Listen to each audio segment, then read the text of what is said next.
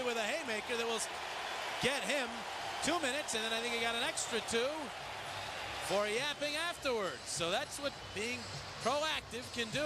Upshall's hit on Chara got under his skin. And as well as the Boston Bruins have played here in the first period, Chara's had a rough time. He had a couple of giveaways early on, and now he takes a retaliatory penalty here. Upshall's good clean check early, right up in the back, and then Chara took exception to it and threw the big arm down. The 6'9" Zdeno Chara will sit down and spend some time in the old penalty box, and the Flyers have a chance to get on the board here and get their second goal this afternoon.